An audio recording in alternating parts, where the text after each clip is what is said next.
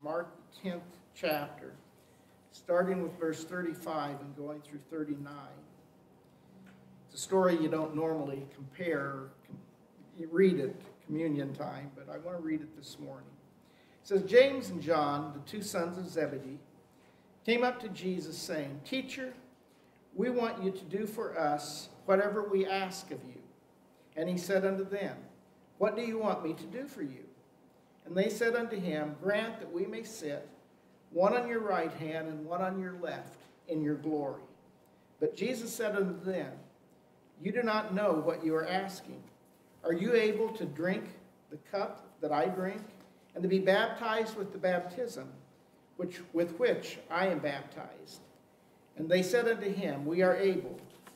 And Jesus said unto them, The cup that I drink, you shall drink, and you shall be baptized with the baptism with which I am baptized. But to sit on my right hand or on my left, that is not mine to give, but it is for those for whom it has been prepared. Basically, the story behind this passage is Jesus is traveling to Jerusalem. It's the last trip he's making to Jerusalem. He knows when he gets there, he will eventually be arrested and will be crucified. But the apostles almost were oblivious. He was telling them outright that that's what was going to happen, but they didn't believe it. They were busy with other things. He talked about his betrayal and arrest. He told them he was going to be scourged and put to death, and none of them really understood it. He also was teaching them about his resurrection, but obviously they didn't understand that either. But the sons of thunder, as they were known, that was Jesus' nickname for James and John, was the sons of thunder. They came to him with this request. Actually, according to other accounts, if you put them together, their mother was the one that put him up to it and asked him to do that. And we're going to talk about that later on in the sermon a little bit. But they wanted to sit one on his right hand and one on his left in the kingdom. In other words, they wanted to sit next to him in authority. But I want you to think about Jesus' response to this request. He says, You don't know what you're asking. Are you able to drink the cup that I drink, or to be baptized with the baptism which I am baptized? And they answered, Yes, we can do that. We can do whatever you want us to. And their minds were on the future kingdom and not what was happening today. They refused to understand what lay ahead. Jesus is speaking literally of the cup of hatred that would eventually lead to him shedding his blood on the cross. And he was asking them, Can you do that? Can you follow me in doing that? By the way, that is a common Jewish metaphor that speaks of the divine judgment on sin. And Jesus was taking on him the weight of mankind's sin as he hung on the cross. I think that's why his heart broke and it came out water and blood. His heart literally broke on the cross as he took on the weight of our sin on himself. And he's asking him, Can you do that? Can you do that? His baptism would be a baptism of death, and it's a similar thought. The idea of being underwater was an Old Testament picture of being overwhelmed by calamity. And so, truly, they did. Actually, Jesus said, You will do the same thing, and truly they did.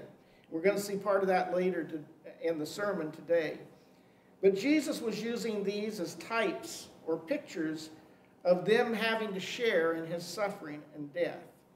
Although they would eventually share in his suffering for the sake of the cross, yet what they shared was not a redemptive type of death. But he said, It's not me to determine your place in the kingdom. That wasn't mine to give. That's God's. But these two things that he mentions have become the two main ordinances of the church, or the laws of the church.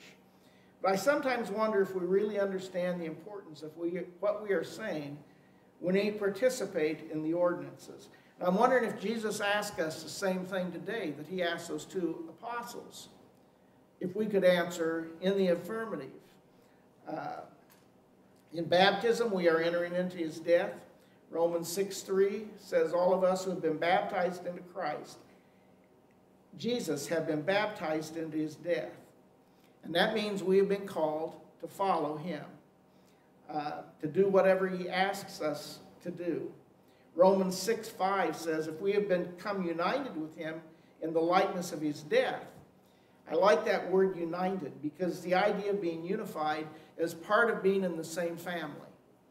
We are joining the family of Jesus Christ when we become one with him in baptism.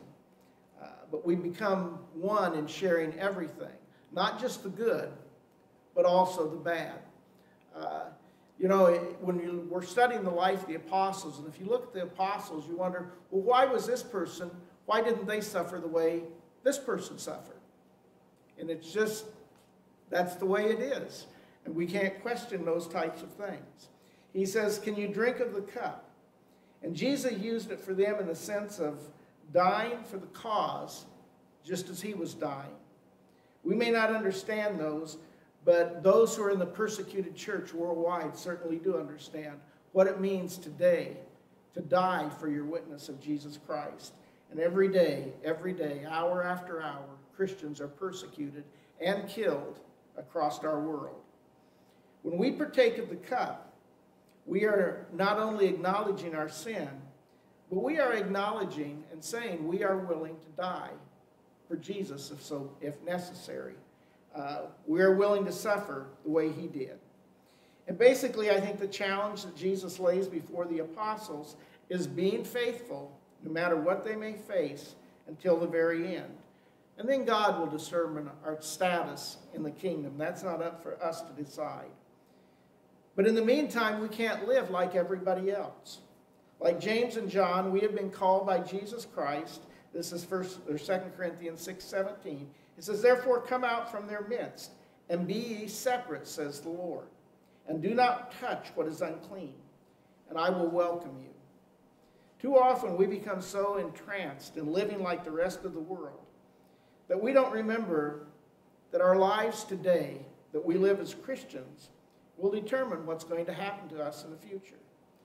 Jesus gave us some of these ordinances to bring us to him, but also to remind us of our responsibility to live faithful before him, that one day we might reign and rule with him.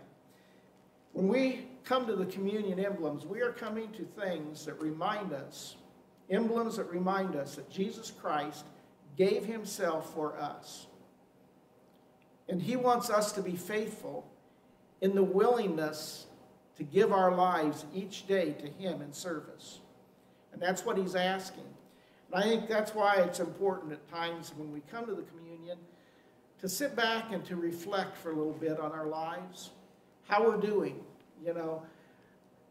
I've been serving the Lord for 55, 60 years, and I still, every day I see things that I have been a failure in as I pray and examine my own life. And I think it's important that we do that when we come to these emblems, that we don't come kind of passing them off as just something that we do, but it's something that really causes us to reflect on Jesus, what he suffered and went through as he went to the cross for us.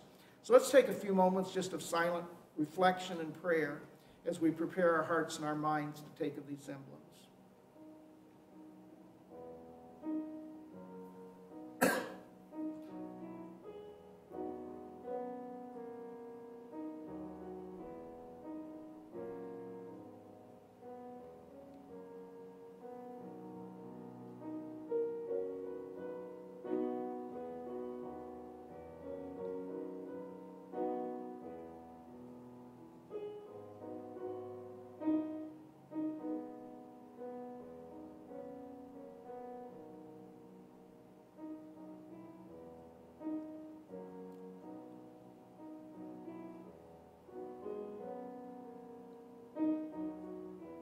Father, we thank you for the fact that even though mankind has failed you year in and year out, from the very beginning, that still you have loved your creation so very much, that you from the beginning had a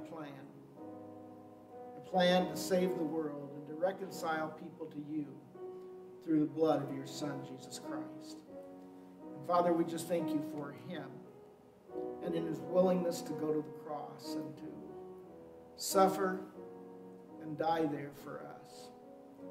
And Father, we just pray that you might help us as we partake of these emblems this morning to be drawn into fellowship with you and be drawn to the foot of the cross again to contemplate what your Son has done for us. We ask these things in his name. Amen.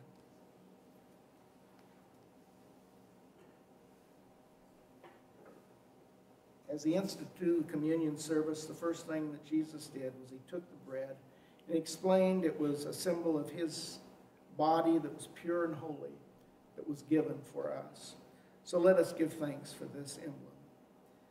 Father, we thank you for this emblem that Jesus gave to us to remind us of the spiritual hunger that we need to have for him and his ways, for your ways, the things that you taught him from the time he was born on.